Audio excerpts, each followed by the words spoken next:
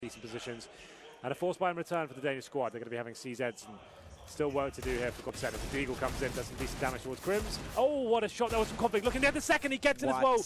Horrible situation here. Surely fall back, k0nfig. No need to go for any more. You've won the round at this point. Still want some more of this. He might get it. He's tagged Schneider down to 19. That nade almost catches him out 13. I want his k0nfig. As he's going to have the Deagle ready to go. Cajun Beast trying to come in and just bait them out support. That's not going to make it. Is it? Is it? Oh, this is going to be tight. I don't think it's going to make it. One tick will kill him. Yep. 13, he makes it. They're going to think it's clear as well. They're going to overlook this. He can do further damage. He's got to time it accordingly. Flush is still dancing on the edge. Flash through. Can't peek just yet. Cajun's got to play the role of trying to bait as well, and they're going to pull a second player over to this AZ. Make it a third if you include the position from k0nfig as he goes back out. 3 in total. 4 in the round as he gets another Deagle. All headshot so far from k0nfig. And the bomb down. The round secured. Low HP on Schneider. Never mind ace hunting. Just close it out. And MSL does exactly that.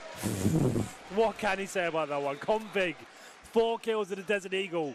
A great headshot to kick things off and then body